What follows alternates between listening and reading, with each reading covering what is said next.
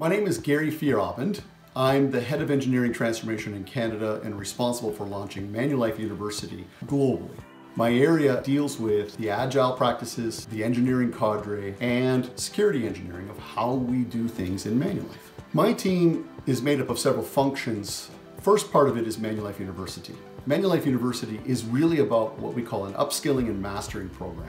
At Manulife, in the beginning, it was very difficult to maintain our ability to stay up to date on technologies, anything to adopt modern stacks. In order to establish programs working with Pluralsight, Manulife University for campus-based training or virtual-based training to really ramp up engineers of how we get things done is a critical aspect of what we do.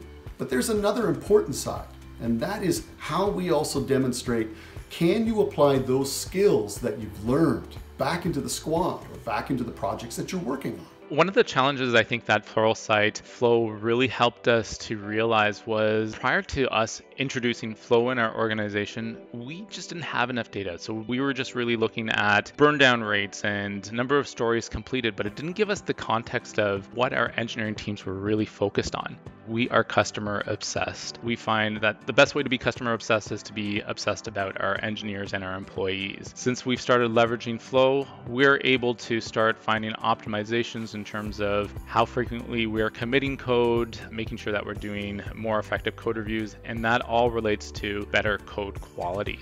Flow data is power.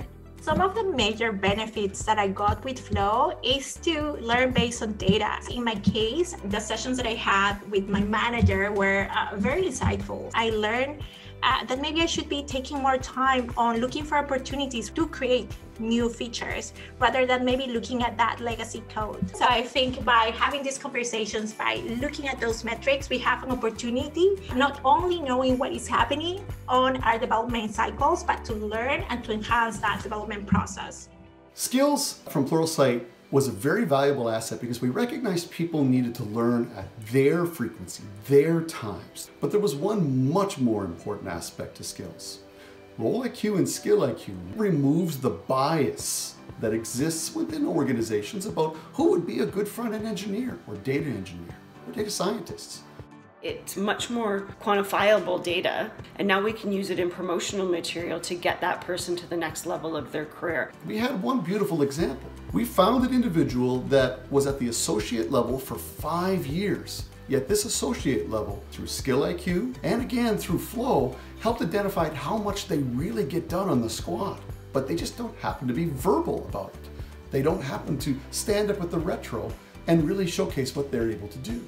Instead of releases that were once a quarter, we've started releasing once a month and then now releasing every sprint.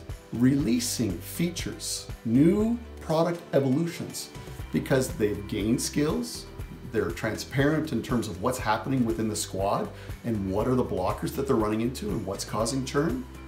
It leads to a better product, and the product our customer sees.